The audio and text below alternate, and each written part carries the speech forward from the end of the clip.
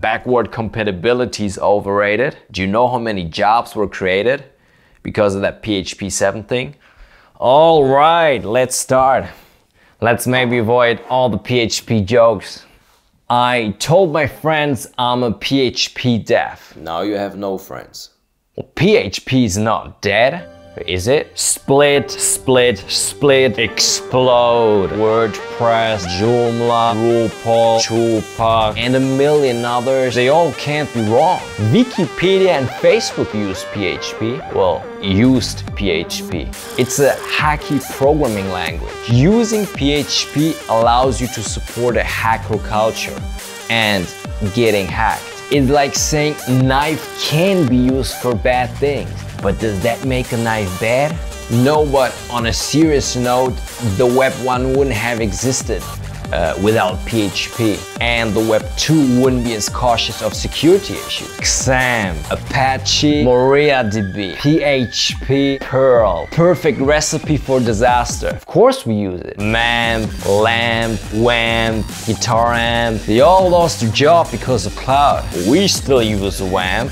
And we're on Mac. PHP MyAdmin almost feels nostalgic. Well, now it's being developed by the community, so we call it our admin, or PHP looking for an admin. Some people still use it. Well, some people still use IE6. Object-oriented programming was introduced in PHP 3, became usable in PHP 4, and started being used in PHP 5. 8 out of 10 websites run on PHP. 8 out of 10 websites are susceptible to security attacks. But now ours is the 2 out of 10. Dynamic types, type inference.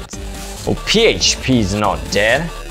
There's PHP 5.6 and there's PHP 7. We don't really talk about what happened in between. Backward compatibility is overrated. It always helps rewriting code, especially in PHP. Do you know how many jobs were created because of that PHP 7 thing? Well, I got one and I'm proud of it. The session is super global with no controls around it. The cookie is super global. When using utils, sometimes the subject is first, sometimes it's last. It's a bit of an art to understand it. Well, I still don't understand it. And that's okay. Multi-threaded, single-threaded. Yeah, it has the inherent performance disadvantages all interpreted languages have. Include once, like why would you include multiple times? Let's talk about SQL injection. Well, let's not get off topic here. There's enough wrong with PHP itself. Spaceship operator, tiny spaceship operator, battleship operator, X-fighters, Death Star operator.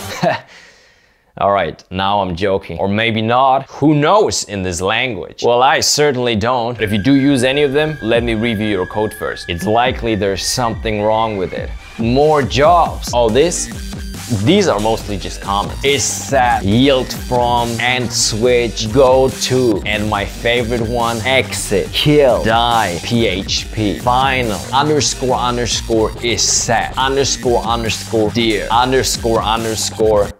Var dump is like an evolution of print.